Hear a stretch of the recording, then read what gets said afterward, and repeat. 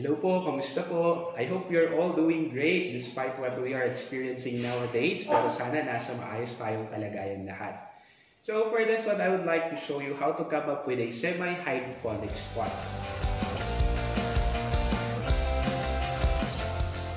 Ano ba itong semi-hydroponics pot? A semi-hydroponics pot makes use of conventional planting and hydroponics planting methods. Unahin muna natin yung hydroponics. Ano ba yung hydroponics? Pag sinabi natin kasing hydroponics, basically hydro is water. So, it's a means of planting without using soil. Sa atin naman, na-try natin gumawa ng medyo malapit sa hydroponics na madali lang gawin para sa atin sa bahay. Ano bang kagandahan pag nag-hydroponics tayo? Well, marami naman. Aside from added decoration siya, nagiging mas systematic ang watering natin, at saka it makes it easier also for us. So, paano natin ito gagawin, itong semi-hydroponics pot? Ito yung mga kinakailangan muna natin. So, syempre, kailangan muna natin ng plastic bottle, 1.5 or 2 liters, that will do. Kailangan din natin ng strips of cloth, preferably cotton. So, ito na-pre-cut na siya. We also need a pair of scissors. Kailangan din natin ng cutter blade. Siyempre, we still need soil. And then the plant that we are going to plant. And of course, we also have water, which I placed in this beautiful mug. Sponsored kasi yung mug, kaya yan muna ang gagamitin ko for this water. Okay, now paano natin ito sisimulan? To start with, we are going to cut the PET bottle into two first. So, pinrecut ko na siya kanina using the cutter blade. You may also do as well, pero tandaan lang pag gumagamit ng cutter blade, ingat kasi matalim. Pag nakasugat ka, masakit. It hurts more than a breakup. Just kidding. Yun ang sasabihin ko. Well, when you cut the plastic bottle, mas maganda na dun sa kalahati ninyo siya i-cut. So, most likely almost the same height lang yung upper portion at saka yung lower portion niya. Okay, so now that we have cut the plastic bottle, let's set it aside for a moment. By the way, you can already remove the cap and set aside din siya. Pwede na natin siyang ibenta. Okay? Sama natin sa ibang plastics for recycling. So set aside muna natin yung ating plastics. Now, let's move on to our strip of cotton cloth. Na-pre-cut na din siya kanina. Okay, so let's just have a few strips. Each strip, mas maganda kung ang measurement niya ay from 7 to 10 inches. Nakadepende kasi siya sa size ng ating bottle. Of course, if you're going to make use of a larger bottle, you would need longer strips. For this task, 7 to 10 inches will do. So, kunin muna natin yung ating mga cotton strips. Okay, so we'll put them together. Yan.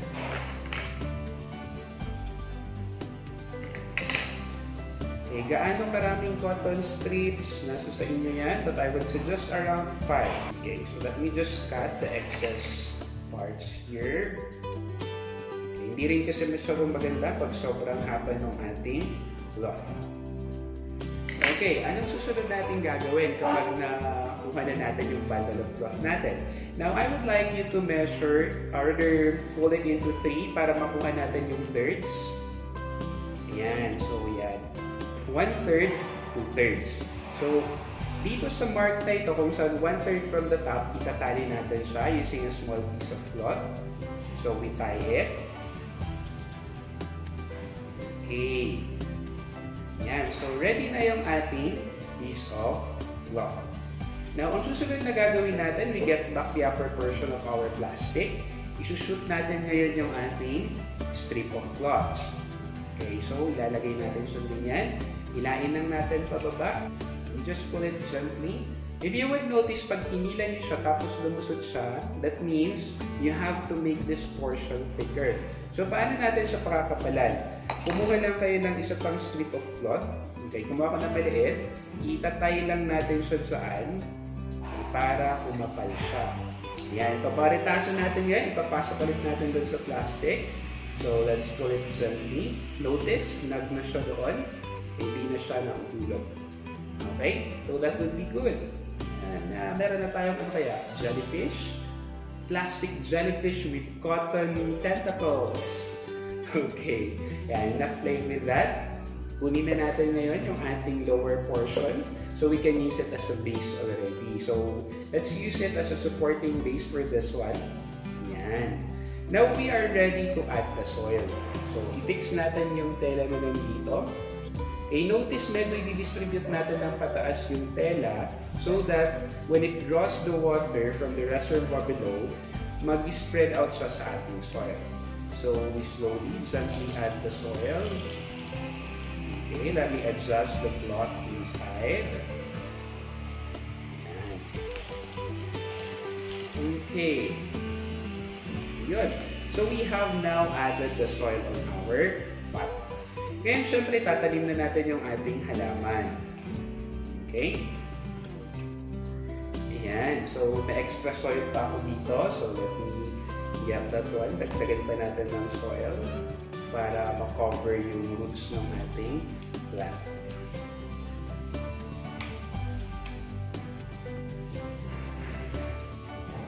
Okay, so pag naglalagay tayo ng soil, dahan-dahan lang. Saka huwag natin sakalin yung halaman. Kasi pag nasakal yan, mahihirapan din tumigil yan. It's just like love, diba?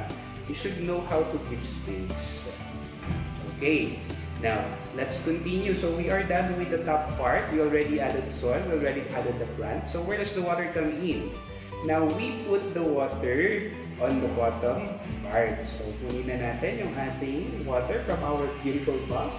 Sama na natin, Susan. Okay. Dahan-dahan.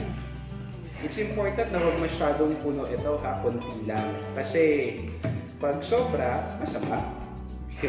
Well, anyway, yes, if you're going to put that, notice na fully submerged yung ating cloth.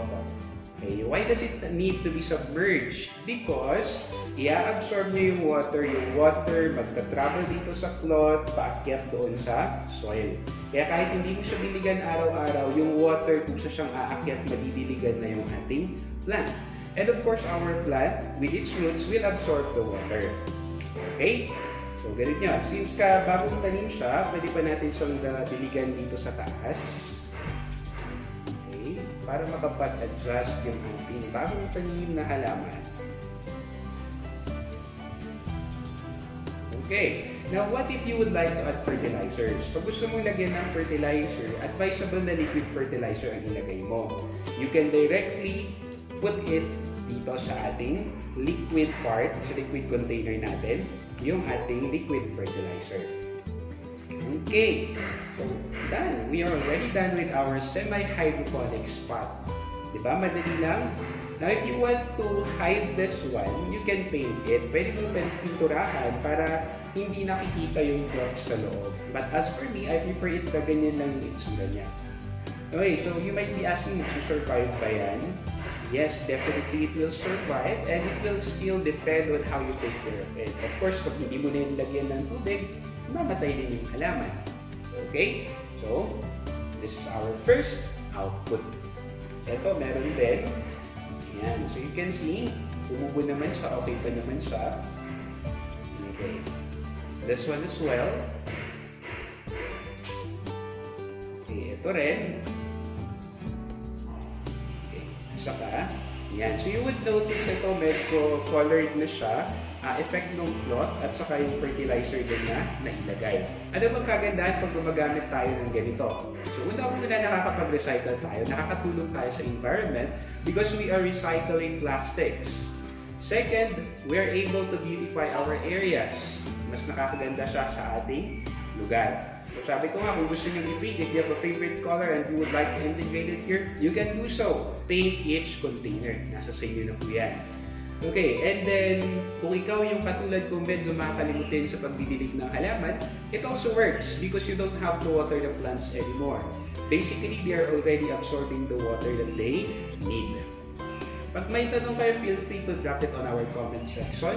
And huwag kalimutang i-like at mag-subscribe para sa mga susunod pa nating mga videos. So yun lang. I hope may natutunan tayo sa time na ito. Hanggang sa susunod, maraming salamat po.